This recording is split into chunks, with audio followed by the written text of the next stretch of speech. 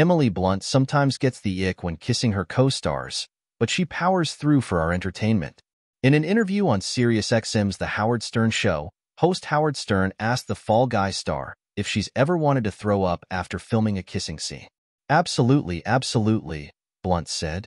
I wouldn't say it's extreme loathing, but I've definitely not enjoyed some of it. Blunt said that she has to search for a positive or attractive quality about her on-screen kissing partners in order to make it through the scene.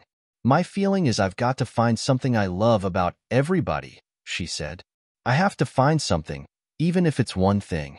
It might be like they have a nice laugh, or I like how they speak to people, they're polite. I mean, it might be something random, but find something you love about that person or something you love about them as the character and then kind of lean into that. Blunt also said that her robust experience with on-screen love stories makes it easy for her to summon a romantic energy in her performances. I've been doing this long enough. I could have chemistry with this water bottle at this point, she said.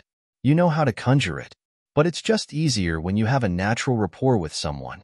Blunt has shared on-screen romances with some of Hollywood's biggest male stars over the last 2 decades, including Dwayne Johnson, Jungle Cruise, Tom Cruise, Edge of Tomorrow, Matt Damon, The Adjustment Bureau, Tom Hanks, Charlie Wilson's War, Jason Segel, The 5-Year Engagement and Gulliver's Travels, Steve Carell, Dan in Real Life, James Corden and Chris Pine, Into the Woods, and her real-life husband John Krasinski, The Quiet Place films.